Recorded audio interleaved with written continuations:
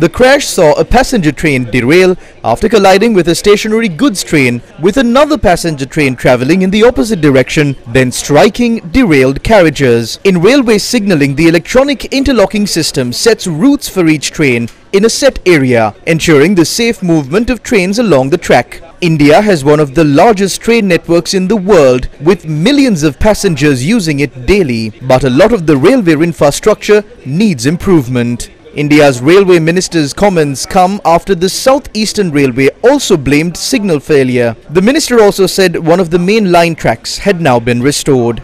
President Ranil Wickremesinghe conveyed his heartfelt condolences to the Prime Minister and the people of India following the tragic multiple train collision in Odisha state.